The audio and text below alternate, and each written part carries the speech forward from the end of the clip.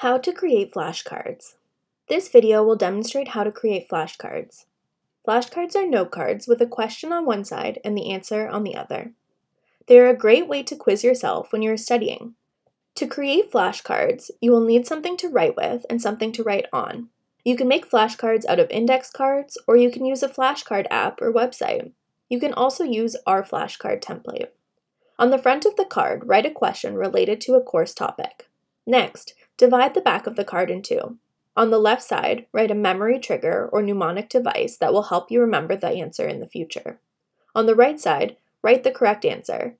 If you are using the flashcard template, you can print each page on a different sheet of paper and glue them onto index cards. You can also print the flashcard template on the front and back of a page and use that for flashcards. Just make sure to set your printer to print on both sides and flip pages on short edge. Once you have your stack of flashcards prepared, use them to quiz yourself. Read the question and see if you can give the correct answer. Happy studying!